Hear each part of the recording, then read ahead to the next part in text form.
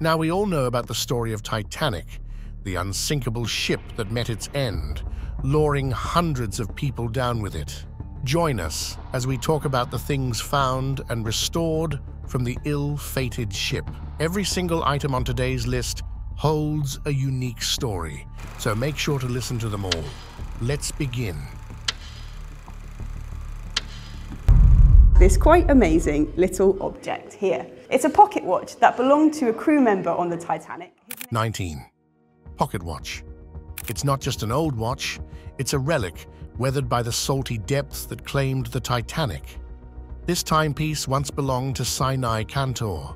He, along with his 24-year-old bride Miriam, embarked on the ill-fated Titanic journey from Russia in 1912 when tragedy struck.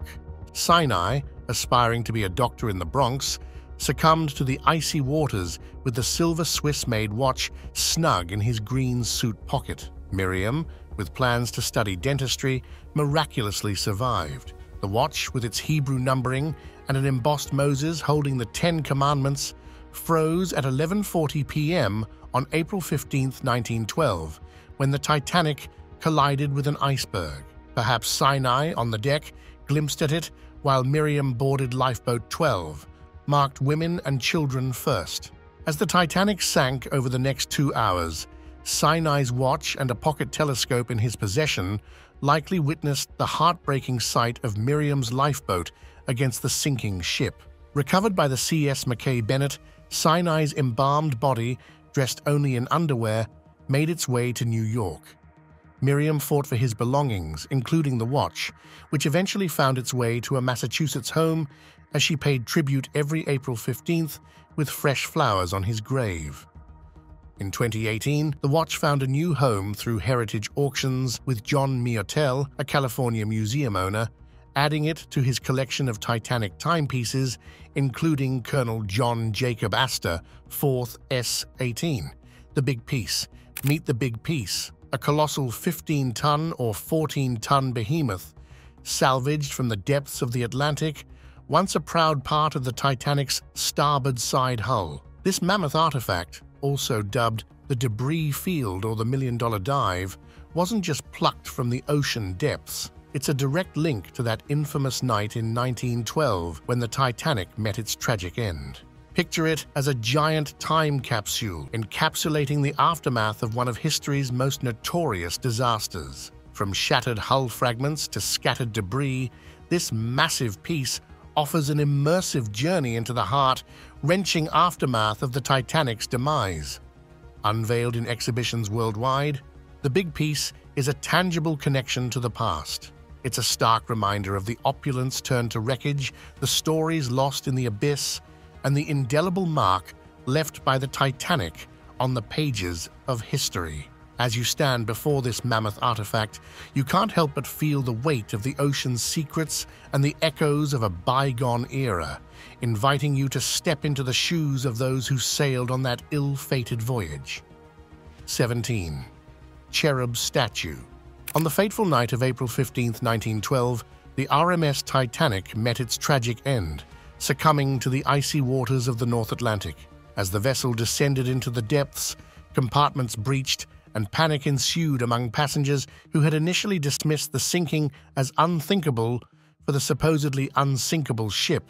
The grand staircase, a symbol of luxury on the Titanic, became a focal point of the disaster.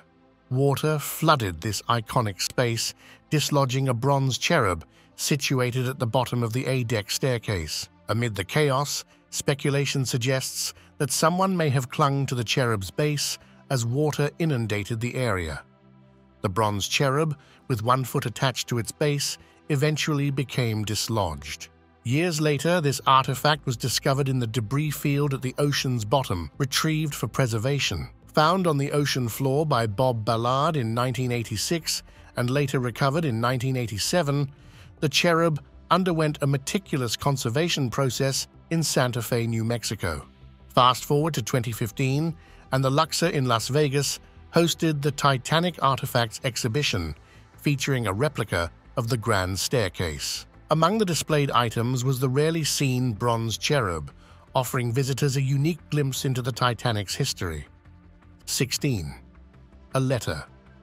A recently discovered letter written by ship steward Richard Geddes aboard the ill-fated Titanic reveals a harrowing near miss with another vessel just days before the tragic iceberg collision.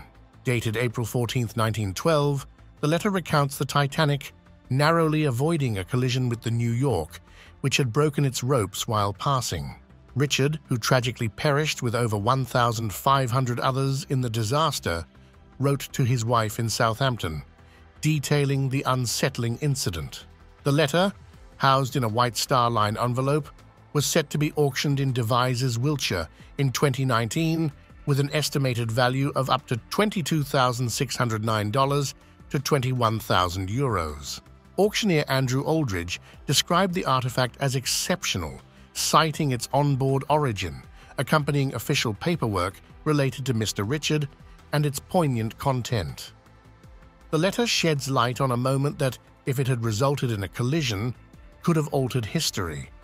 Alongside the letter, the auction will feature Mr. Richard's death certificate, acknowledging his demise in the Titanic disaster, along with several pictures of him and his wife. In the correspondence, Richard expresses optimism about the Titanic, believing it to be, quote-unquote, a great deal better and steadier than other ships, concluding with expressions of love and kisses for his wife and children. 15. Vials of perfume, introducing Eau de Titanic, a fragrance sourced from the depths of the ocean amidst the remnants of the Titanic wreckage. Divers, exploring the debris surrounding the sunken vessel, stumbled upon a leather pouch containing numerous vials of rare perfume oil. These precious scents were abandoned by a German perfumer, Adolf Saalfeld, who hastily fled to the lifeboats, leaving behind his life's work on the sinking ship. The company with salvage rights, RMS Titanic Inc., was in discussions with various manufacturers, including Calvin Klein's CK1 producer, to craft a marketable Titanic perfume. Among potential names for the fragrance, Heart of the Ocean was a top contender, paying homage to the iconic sapphire necklace worn by Kate Winslet in the movie. But what does Eau de Titanic smell like? According to Dick Barton, the salvage expert who made the discovery, the essence oils carry floral notes, reminiscent of lavender and roses. The pouch of scents, marked with Saalfeld's name, was found during a dive around the ship's stern back in 2001. Saalfeld, a German perfumer en route to establish a high-end US company, survived the disaster by joining a lifeboat with women and children. Yet, post-tragedy, he faded into obscurity due to the public's unfavorable perception of men who didn't go down with the ship. 14. Last Meal Menu. As darkness fell on April 14, 1912, the Titanic's passengers gathered for their last suppers, unwittingly etching history into the menus that would survive the sinking. Notable among these relics is the first-class lunch menu clutched by an American banker's wife as she escaped the disaster. These menus, preserved by a handful of passengers, narrate the culinary tapestry of the ill-fated voyage. Third-class passengers, constituting the majority, experienced a different dining reality. Unlike typical ships of the time, Titanic's third-class patrons were served meals in a communal school cafeteria-like setting. Daily menu cards detailed the working-class tradition of a hearty midday dinner. Meanwhile, the elite first- and second-class passengers indulged in more opulent fare. The first-class dining room offered elaborate, French-inspired dinners, served on silver platters by attentive waiters who recommended wine pairings. While the exact recipes from the Titanic's galley remain elusive, the culinary trends of the era favored rich ingredients like butter and cream. These surviving menus not only provide insights into the diverse dining experiences aboard the Titanic, but also serve as tangible connections to the poignant culinary moments of that historic night and era. 13. Keys. A set of keys from the RMS Titanic, once owned by Samuel Ernest Hemming, the ship's lamp trimmer and a survivor of the tragic sinking, surpassed its estimated value at a Christie's auction in London in 2016, selling for $26,400 or €24,433. The keys were Samuel's, who began his maritime career at the age of 15, was 43 when he boarded the Titanic. During the following U.S. senatorial inquiry into the disaster, he recounted his duties, which included mixing paint, maintaining decks, and overseeing the ship's lamps. On the fateful night, Samuel was awakened by the iceberg's impact and reported escaping air to his chief officer. Unaware of the extent of the damage, he returned to his bunk, but was later alerted by colleagues about the imminent danger. He played a crucial role in preparing and loading lifeboats with lamps before the Titanic sank. After surviving the disaster, Samuel continued his maritime career. The keys were part of a remarkable collection consigned to Christie's by collector David Gainsborough Roberts, which also included items like Lawrence of Arabia's desert robe, Queen Victoria's drawers, and John Lennon's cufflinks, all fetching notable sums at the auction. 12. Carpet. In the fascinating lore of Titanic artifacts, a seemingly humble relic, a scrap of carpet, unravels an intriguing saga. In 1912, Frederick Dant Ray, then a steward of the first-class dining room, stumbled upon a vivid green carpet snippet during the Titanic's final construction. Seeking a keepsake for his wife, he gained permission to pocket this seemingly inconspicuous piece. Little did he fathom the historical weight it would carry. Surviving the harrowing sinking by escaping in lifeboat number 13, Frederick repurposed the carpet into a piano stool for his wife. The relic, temporarily forgotten, resurfaced during Frederick's move to Essex in the 1960s. Unveiled as the stool was packed, the lid broke, revealing the Titanic's long-forgotten carpet. A piece of this historic fabric found its way to the Titanic Historical Society, with Frederick expressing modesty in his letter, deeming the carpet pattern of small value. Eventually, this fragment of the carpet was sold to collector Ken Schultz, who further divided it into 10 pieces for private ownership. 11. Life jackets.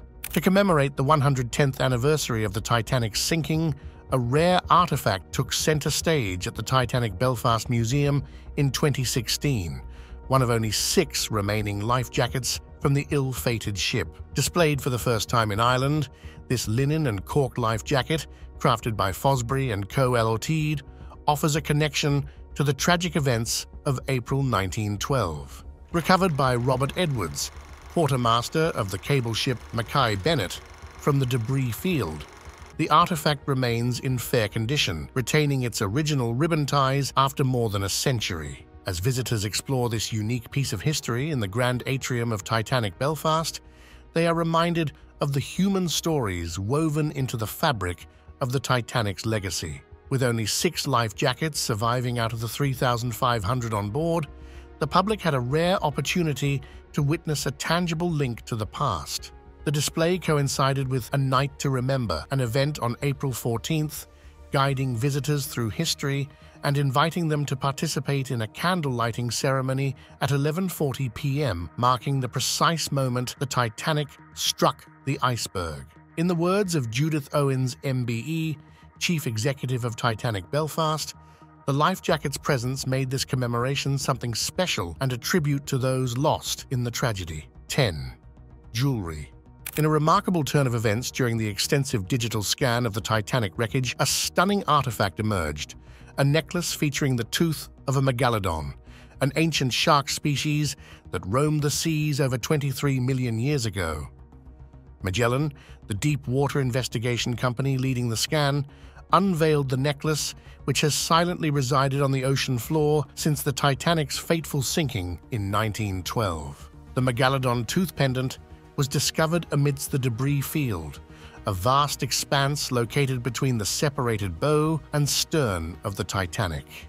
Detailed images from the scan showcased the gold necklace, offering a close-up view of the well-preserved megalodon tooth. Richard Parkinson, CEO of Magellan, expressed his awe, describing the find as astonishing, beautiful, and breathtaking. This discovery unfolds as part of an ambitious project, marking the most extensive underwater scanning endeavor in history, dedicated to creating a full-size digital replica of the Titanic. 9. Titanic deck plan A rare Titanic deck plan, once owned by the first-class couple Ida and Isidore Strauss, was poised to fetch up to $62,294 or €57,660 at auction in 2011. The Strausses met a tragic end on the doomed liner, with Ida choosing to stay with her husband instead of taking a place on a lifeboat, a poignant moment portrayed in the film Titanic. The deck plans were exclusively distributed to the 324 first-class passengers upon their shipboard in Southampton on April 10, 1912. Only 3 such plans are believed to exist today, with this particular one hitting the auction block. The deck plan, in the possession of the Strausses' maid Ellen Bird, who survived the disaster, offers a detailed layout of the first-class accommodations, marking each room's features and amenities. Ellen, who retained the 41 by 29-inch or 104 by 73 centimeter document until her passing, kept it in surprisingly delicate condition despite its 99-year history. The item is a collector's dream, representing a rare connection to the wealthy Strauss couple and their time aboard the Titanic. 8. 3 bells of Titanic. The Titanic's iconic whistles, weighing nearly 750 pounds or 340 kilos each and standing over 4 feet or 1.2 meters tall, were more than just maritime instruments. They were powerful voices of the ship's presence. Made of robust bronze and powered by steam, these whistles, consisting of 3 chambers, played a significant role in maritime communication. According to White Star Line procedures, they sounded daily at noon and when departing ports, but their most critical use was during fog and poor visibility, signaling the ship's location to other vessels. Interestingly, the Olympic-class liners, including the Titanic, featured an automated whistle-blowing system on the bridge. This innovation spared officers from manually blowing the whistles during fog, allowing them to focus on maintaining a vigilant lookout for potential hazards. In 1993, a salvage expedition recovered a set of Titanic's whistles from the seabed debris field, meticulously restoring them. In 1999, during an exhibition in St. Paul, Minnesota, the whistles, powered by compressed air to prevent damage, were sounded for the first time in 87 years. The event drew an astounding crowd of around 100,000 people, leaving a lasting impression as Titanic's whistles echoed once again after decades of silence. You can nowadays find the video of the mesmerizing event online. 7. White Star Line binoculars. Amidst the tragic narrative of the RMS Titanic, the role of binoculars takes a nuanced turn. Contrary to popular belief, officers and lookouts on the Titanic didn't extensively use binoculars for general observation due to their limiting field of vision. Instead, these optical instruments were deployed when a distant object required closer scrutiny.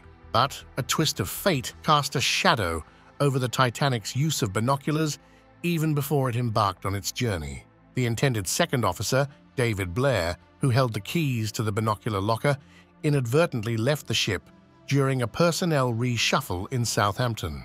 This left the crew without access to binoculars for the entire voyage and later fueled criticism as a contributing factor to the disaster. Despite ongoing debates about whether the presence of binoculars could have altered the tragic outcome, prevailing views lean towards the belief that their absence might not have changed the course of events. In a poignant twist, a pair of binoculars recovered from the Titanic's debris field adds another layer to their history. These binoculars were once used by the first officer of the SS Runic, another vessel of the White Star Line, while the manufacturer was J.W. Ray & Company, who also crafted the engine telegraphs for both the Titanic and its sister ship, the Olympic. 6. Violin. In the haunting tale of the Titanics, the poignant melody of the ship's band perseveres as a monument to courage in the face of doom. As passengers scrambled for lifeboats or faced the icy abyss, the band, led by Wallace Hartley, continued to play on the tilting deck. Wallace, gripping his rosewood violin, played until the last possible moment, then carefully packed it into his luggage, strapped to his body, a desperate hope for survival. When Wallace's lifeless body surfaced 10 days later, the violin remained steadfastly clutched to him. A gift from his fiancée, it returned to her after the Titanic's demise. Following her death in 1939, the instrument vanished, only to resurface in an English attic in 2006. 7 years of authentication confirmed its authenticity, and now, despite some warping from the water, the violin is nowadays displayed in numerous museums. 5. Gold locket. Nestled within the deep ocean floor, a locket tells a touching tale of love and loss, not from cinematic fiction, but from the real-life drama of the Titanic. Found amidst the wreckage, the locket once belonged to Virginia Estelle McDowell Clark and her husband Walter Miller Clark, affluent first-class passengers on the Titanic's maiden voyage. Displayed at the Artifact exhibition in the Luxor Hotel and Casino Las Vegas, these relics resurface on the 105th anniversary of the ship's tragic sinking in 1912. The Clarks, on a belated honeymoon in Europe, climbed aboard the Titanic to return early for their son's birthday. In the midst of the iceberg's impact, Virginia urged Walter, engrossed in a poker game, to investigate. While she survived, Walter did not. Despite a near-empty lifeboat, Walter chose to ensure his wife's safety, and he perished. A stroke of luck in the research led to the identification of the locket's initials, VC, linking it to Virginia Clark. Childhood sweethearts from Montana, the Clark's poignant tale is etched into the artifacts recovered from the abyss, echoing the heart-wrenching stories of the Titanic's fateful journey. 4. Doll's head. A porcelain doll, once abandoned on the Titanic, has found a new home in the Ayamonte Museum in southern Spain, 102 years after the ship's tragic maiden voyage. Documented in survivor Eva Hart's memoirs, the doll was rescued by Abel Federico Nogueras 37 years ago. Eva, one of the few to escape the Titanic, left the doll behind during the evacuation. Remarkably, it resurfaced 65 years later when a tuna fisherman found it by accident. After Abel Federico's death, his son contacted doll collector Teresa Martin, who now owns around 300 dolls. With exhaustive research, Teresa identified the doll's link to Eva Hart and meticulously designed a museum corner for its display. The porcelain doll, with only the head and neck intact, remains one of the insights into Titanic's history, surviving the shipwreck due to its sturdy material. Teresa Martin has transformed her private doll museum into a spacious public exhibit, adding an information board detailing the doll's remarkable journey. The doll, a palpable reminder of the Titanic's tragic tale, stands as a unique relic in Spain's doll museum landscape. 3. Light-up cane. A unique walking stick with a fascinating history and a receipt from a first-class Titanic passenger were auctioned by Guernsey's Back in 2019. The walking stick, once owned by socialite Ella White, played a crucial role in signaling rescue ships from Titanic's Lifeboat 8 during the sinking. Ella, a prominent figure known for her open lifestyle, used the stick with a built-in electric light to save lives. Ella's unconventional life, documented in Walter Lord's A Night to Remember, adds significance to the walking stick. The artifact was shown in Fox News the same year in a representative video reportage. The auction also featured a receipt given to a first-class passenger who chose not to eat in the designated dining room, with the difference made up in this receipt. In addition, pottery shards recovered from the Titanic wreck site were also available for bidding. 2. Bottles of champagne. Dive into the haunting depths of the Titanic's submerged world with these chilling images extracted from a cutting-edge 3D digital twin of the legendary shipwreck. The detailed scan, crafted by Magellan Lottard, brings to light a pair of abandoned shoes and unopened champagne bottles resting on the floor of the North Atlantic, introducing a profoundly human element to the historic disaster. Offering an almost magical view as if the water has been mysteriously lifted, this scan meticulously captures the remnants of the ship, from the iconic grand staircase to scattered artifacts like champagne bottles and clothing across the debris field. Constructed from a whopping 700,000 images meticulously taken by remote-controlled submersibles, the 3D scan aims to deliver a comprehensive and unbiased perspective on the Titanic wreck. Beyond the chilling visuals, this technological feat aspires to unravel lingering questions about the collision and sinking of the Titanic, a tragedy that unfolded during its maiden voyage in 1912. Through this innovative approach, researchers hope to uncover new insights into the historic night and the sequence of events that led to the sinking of the ship, deemed the epitome of luxury in its time. 1. Whistle. Over a century after the tragic sinking of the Titanic, the heroic legacy of Fifth Officer Harold Lowe comes to light as his family releases a captivating archive of his possessions for auction. Harold's calmness and courage during the disaster saved numerous lives, particularly his efforts in assisting women and children into lifeboats. As the only Titanic officer to go back and rescue people, Harold's remarkable bravery left an indelible mark on the tragic event. The archive comprises poignant items such as a telescope given to him by a survivor, inscribed as a tribute to the real hero of the Titanic.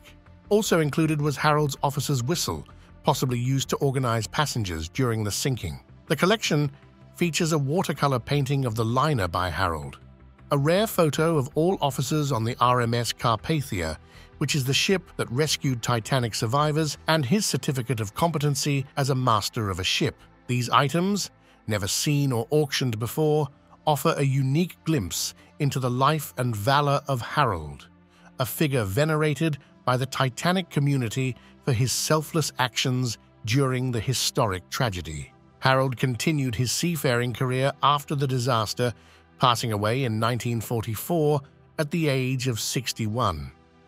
What was the most fascinating Titanic discovery for you? Let us know in the comments. If you liked the video, give it a thumbs up. If you'd like to see more videos that we made, click on one on the screen or take a look at the channel. Thanks for watching, and see you next time.